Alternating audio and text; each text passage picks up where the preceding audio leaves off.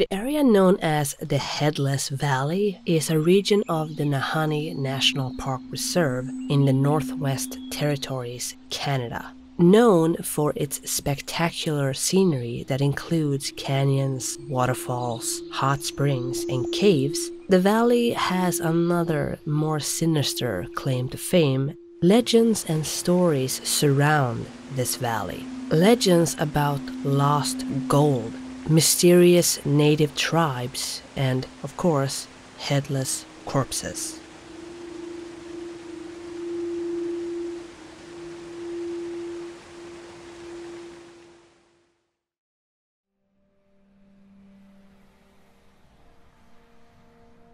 Officially, Nahanni National Park was established in 1976 and inscribed on the World Heritage List in 1978. In fact, the valley was one of the first 4 natural heritage locations to be given this status. Located in the Northwest Territories of Canada and labeled as one of the last truly unexplored places in the world, the Nahanni National Park Reserve is known for having a stunning natural beauty as well as a rich cultural history.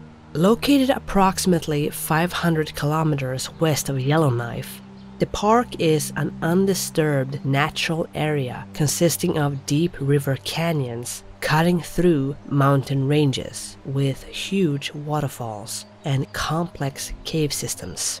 But the centerpiece of the park is the South Nahanni River. The river itself also has deep canyons, huge waterfalls, and spectacular karst terrain, which means areas of land that are made up of limestone. It also has cave systems and hot springs. The name Nahanni comes from the indigenous people living in the area, the Dene. Despite being established in the 1970s, the Dene have used these lands for thousands of years, with the first human occupation of the area estimated to have occurred some 9,000 to 10,000 years ago. The first Europeans in the area were fur traders who arrived in the 1700s. More explorers would soon come into the region with Alexander Mackenzie's exploration of the Mackenzie River, and of course the building of trading posts at Fort Simpson and Fort Laird. During the 19th century, most Dene families would settle into more permanent communities, which were often very close to these trading posts. As I mentioned, this area is known as one of the last truly unexplored places in the world. It is very remote, and the best routes into the Nahanni are via air, water, or a long overland journey from an abandoned village known as Tungsten. This remoteness has led Nahanni Valley to remain largely untouched over the centuries, if you don't count the indigenous people who call the area home. The wilderness in the area is at best challenging and at worst fatal. Even if you manage to navigate the landscape, you still have the animals to contend with. The area is home to many diverse animal species, such as grizzly bears and timber wolves. But there are legends of another danger that may be lurking in the valley. The Dene speak of another tribe that lived deep in the valley, called Nanaha, who were a warlike tribe living in the high mountains, who would descend into the lowlands to raid and kill. Stories of the Naha and possible other dangers would be mostly ignored when the Klondike gold rush would hit the country. This led many prospectors to head out into the remote Canadian wilderness with dreams of finding gold. Most would return empty-handed. That is, if they returned at all. While the entirety of Nahanni Valley is surrounded by mystery, the area that is the most famous is known as the Valley of the Headless Men. This area is known as the 200-mile Gorge, and it's this area that's become infamous due to the gruesome deaths and disappearances that's happened there. Possibly the most well-known tale of the Headless Valley is about the McLeod brothers. Willie and Frank McLeod traveled from Edmonton, Alberta to the Nahanni Range in 1904. the reports of gold in the area proved far too tempting. The brothers only had primitive gear with them when they reached an area called Gold Creek. But unlike many of the people who came to the valley in search of gold, the McLeod brothers were actually successful, and they returned to their home with gold in hand. Still, the allure of this gold was very tempting, and they wanted more. So they began planning for a second expedition into the Nahanni Range. This time they would bring another person with them, a Scottish engineer with the surname Weir. The three men would head out for this second expedition in 1905. They never returned. Nothing was heard from the brothers, and no one knew what could have possibly happened to them. In fact, it would be their brother, Charlie McLeod, who uncovered what had happened to them. In 1908, he would lead a search in the park, and he would find two skeletons in their camp on the river's edge in a vast valley. The scene was disturbing enough with just finding two skeletons, but one skeleton had his arm outstretched towards his gun, as if he was trying to defend himself in his last moments. Blankets were thrown across the other man as if he had suddenly leapt from his bed. The most disturbing part of this scene was that both skeletons were missing their heads. And this discovery of the McLeod brothers would give this valley its new name, Dead Man's Valley. The third man, though, the Scottish engineer, has never been found. From that point on, more and more people would go missing in the valley. Another prospector, a man named Martin Jorgensen, would also set off into the valley on a quest for gold. He sent letters back home claiming that he had been successful, that he had indeed found gold in the valley. Suddenly the letters would stop, and no one would hear from him again. But then, in 1917, the cabin where Jorgensen lived was found burned to the ground, with the remains of his body among the ashes. Like the McLeod brothers previously, Jorgensen's body was missing its head. This discovery, along with the stories of what happened to the McLeod brothers, would give rise to rumors that there were headhunters in the Nahanni Valley. But interestingly enough, it also gave rise to rumors that the Nahanni hides a valley of gold alongside dangers, similar to legends of El Dorado. These rumors of a mysterious valley within the Nahanni, coupled with the fact that the McLeod brothers had reportedly been very successful in finding gold, led many to search for a mine nicknamed the Lost McLeod Mine.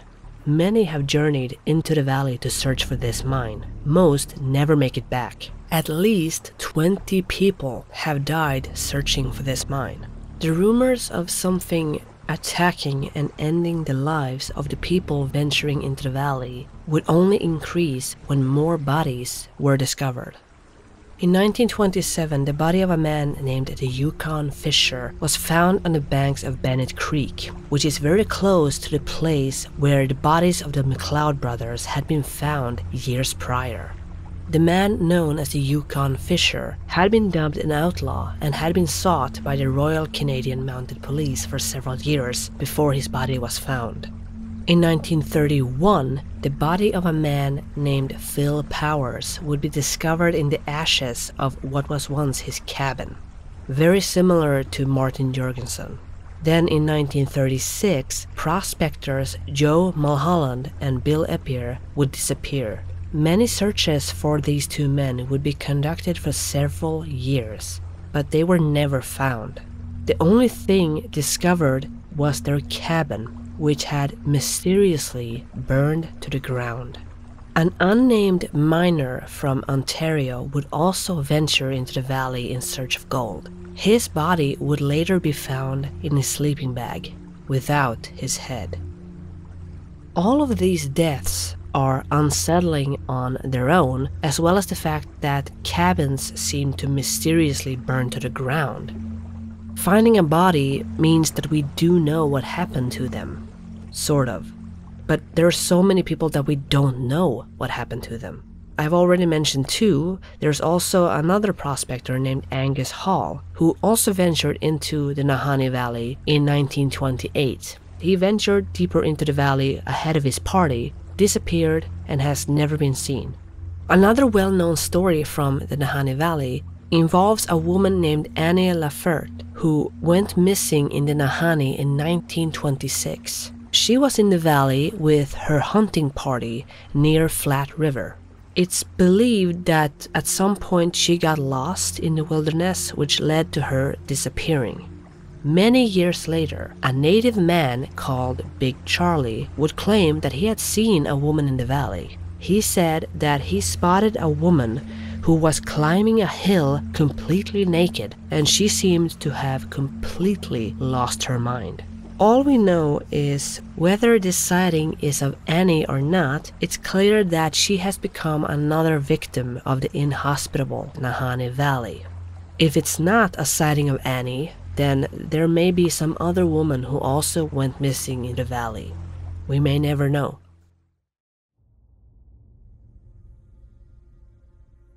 As I've mentioned previously, there are many legends of this valley. It is rich in lore and tales of mythical beings and or places. Here's a few of those.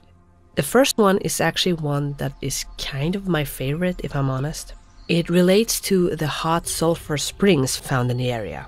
These springs, in combination with the cooler Arctic air, creates thick and mysterious mists that often covers the entire valley, which creates a very eerie, almost otherworldly ambience.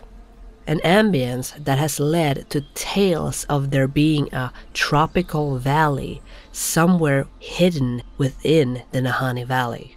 Scientists have been discovering numerous remains of prehistoric animals, such as mammoths and prehistoric bear dogs. And this has led to more legends and tales of this tropical valley. Tales that say that there is this hidden valley that has animals such as the mammoth living within the most remote parts of the Nahanni. And many of these legends claim that these ancient predators, such as the bear dog, still roam the valley and may be responsible for many of the deaths and disappearances. Let's continue with the theme of some kind of hidden valley. Due to the fact that many parts of the valley still remain unexplored, there are also tales that the valley holds an entrance to a subterranean world, which is tied into the Hollow Earth theory. The Hollow Earth theory was first suggested in the late 17th century. This idea suggested that the Earth was hollow and had openings at the north and the south poles. And if you were to move through these entrances, you would find yourself in this beautiful landscape where mysterious peoples resided, unseen by everyone on the surface. This theory has evolved over the years and has also been connected to conspiracy theories of reptilian humanoids that are said to live deep within the Earth. From a scientific perspective, the Hollow Earth theory is largely dismissed, but it still has a strong presence in folklore, conspiracy theories, and of course fictional tales, such as the Jules Verne novel Journey to the Center of the Earth.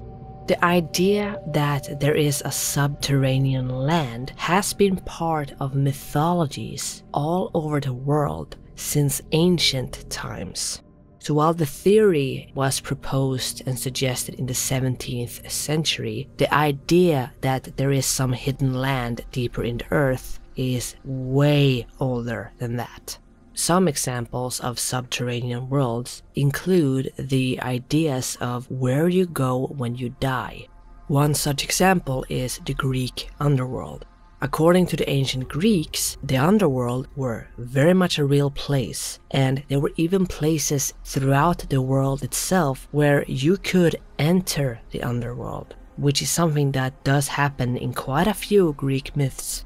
Then you have the ideas of entrances to hell that are said to exist all over the world, with Huska Castle probably being the most famous. Going back to the Nahanni Valley, the idea here is that somewhere hidden deep within this unexplored valley, there is an entrance to a hidden world, either subterranean or hidden by fog that envelops the valley. And perhaps all the people who have gone missing accidentally found their way into these hidden worlds. This is a theory that is sometimes also mentioned if you look into the missing 411 phenomena. There is another legend that speaks of a creature called the Wahila, a large wolf-like creature that is said to inhabit Alaska and the Northwest Territories. The creature has a wide head and long, pure white fur, and is much larger and much more heavily built than a normal wolf.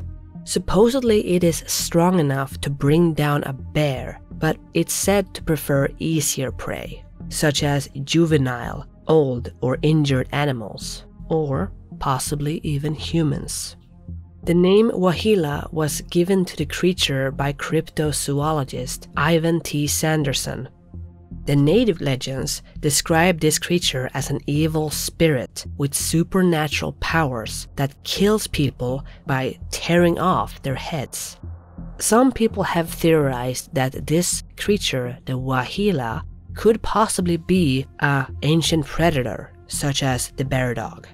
There are also tales of a being called the Nukluk, which is a Bigfoot/Neanderthal-like creature that reportedly resides somewhere in the valley. In June 1964, a boy named Jerry would report seeing a strange creature near Fort Simpson at around 9 p.m. This creature reportedly had black hair on his head, upper body, and legs, with a long brown beard that reached its waist. It wore ankle-high boots, a moose skin loincloth, and carried a stone club in his hand. This report is the most well-known report of this supposed creature. But it is said that this being has been sighted for hundreds of years, from the Northwest Territories to Yukon to the Kenai Peninsula in Alaska, which is where you'll find towns like Portlock. The creature is said to have boot-like footprints and makes whistling calls.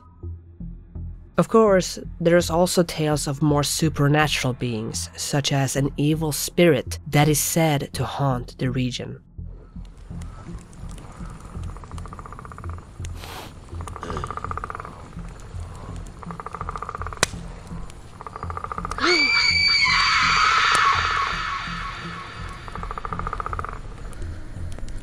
Native tales speak of a group of hunters who wandered into the valley in search of game. Only a few would return, and they would bring with them tales of a spirit whose otherworldly shrieks would echo throughout the canyons on cold and windy nights. Those are just a few of the creatures said to inhabit this region. Let's move away from the supernatural a bit and focus on the tales of the tribe called the Naha, which I mentioned before. According to the Dene, the Naha were a warlike tribe living in the high mountains. They would descend into the lowlands to raid Dene settlements surrounding the rivers.